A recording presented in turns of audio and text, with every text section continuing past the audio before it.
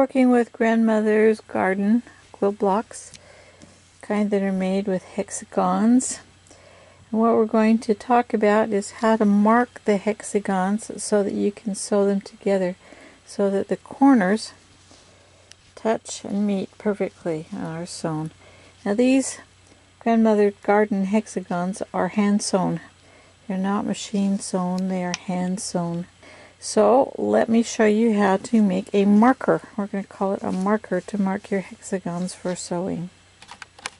This is a piece of template plastic, and this is my handy dandy little plastic 2-inch ruler. Excuse my broken finger. And what I'm going to do is I am just going to draw a line on this plastic that's 2 inches wide, and then I'm going to cut it.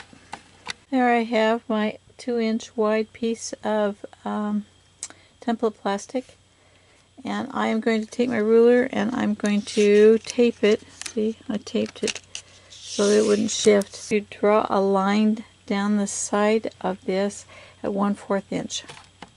That 1/4 inch has got to be a true 1/4 inch down your template plastic. So you can see the line. Now I'm going to cut my template plastic to about 4-inch lengths. They don't need to be really long, so my marker is only going to be about 4 inches long with a 1/4 inch mark on the side. So this is what I've created, and this is what I'm going to use to mark my hexagons for sewing. Lay it on the line, press down firmly so your cloth and thing don't move, and you're just going to draw a line. There's my line.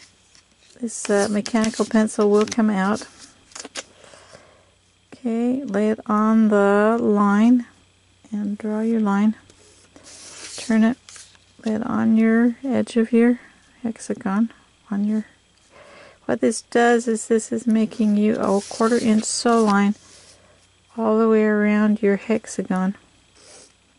I'm drawing my lines. You will start sewing at the intersection. See where these intersections are? And you will stop sewing at these intersections. Here's another hexagon that's marked. I'm going to take these 2 hexagons, I'm going to lay them edge to edge because they're precision cut. They come in a packet and they're precision cut. If you go through that point with your pen, it should come out on the point on the other side. See? Perfectly aligned. You're going to pin that together. You can take your needle and thread and you're going to go in here and we're going to sew to this edge. We're going to start here and we're going to stop here.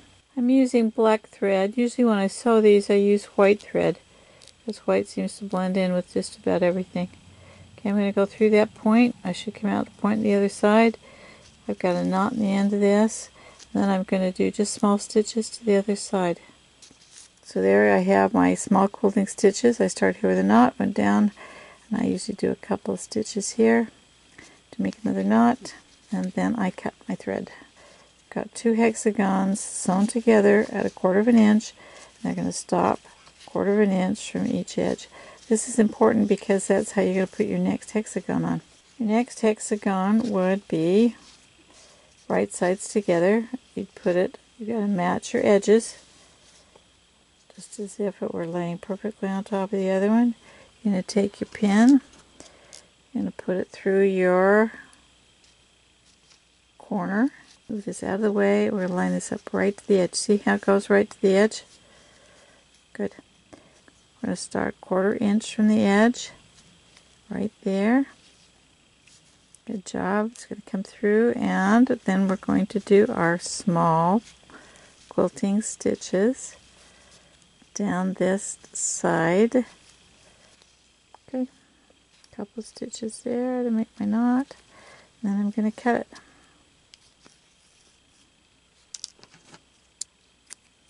When I open it up, I now have 2 of them cut, but then I have to sew these 2 that aren't sewn together. Okay, there's 2. So I turn it, pull this one out of the way, and we're going to pin it and we're going to hold it in place. Then we're going to come over here where we stopped. We're going to take our needle and thread. You stop and start at each one of these. If you don't, you're going to get a pucker and you won't like the way it looks. when you open this, what you're going to see is you have your hexagons sewn together, but your corner, sorry about the black thread, your corner is going to come right tight to the others because it comes in 1/4 of an inch, and they're all going to do that. Let me show you one that's sewn. Here's one I'm working on. Notice how those corners all, I love it. Corners all fit. I mean, they're right in the corner. There's no hole, there's no, and the fit is perfect. Why? Because it's 1/4 inch from the edge, it's 1/4 inch seam, everything's a perfect 1/4 inch. Now on this round, when I go around, I'm going to take my blue one. See, I've got it dashed. I'm going to start at the edge. I'm going to line it up just like I did before, get my edges straight. Okay, I'm going to take my pin, I'm going to pin it in place, down through here, come through there. I love this because it works so good. Okay, it's going to hold it right there for me. Then I'm going to come over here and move this back. There's my 1/4 inch where I stopped. And I'm going to bring this right to the corner. See, right to the corner? There, I've got it. Move this out of the way. I've got my edge to my edge. I'm going to go right down through the corner. It should come up on the corner. Good job. And I'm going to do my small stitches down my sew line. So I'm right 1/4 of an inch from the edge. We're going to go right down that side. This 1/4 inch marker is the best thing I ever thought of. It's so easy. How long does it take you to mark these? About 2 seconds. Just rotate, rotate, rotate, rotate. You've got one ready to sew.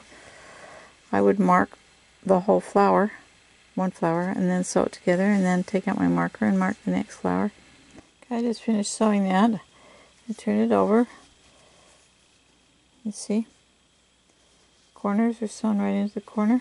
See? Corners are sewn right into the corners. You'll notice when you're sewing your second row that there's a repeating pattern. First you sew on the flat end and then an adjoining side, so there's only 2 seams. And on the next one, when you put this down here on the flat side, there'll be 3 seams. There'll be this side, and when you flip it, there'll be this side and that side. And then your next one will only have 2 seams. So it goes 2, 3, 2, 3, 2, 3. That's 37 pieces in one block. And then you have a piece that goes around the outside to sew the 2 blocks together. When you put the 2, you'll have 1 extra piece between them. This marking with your little 1/4 inch marker is the key to success, because it will mark exactly where you need to sew and exactly where you need to stop. And it's that exactness that makes all of these pieces fit so nicely together.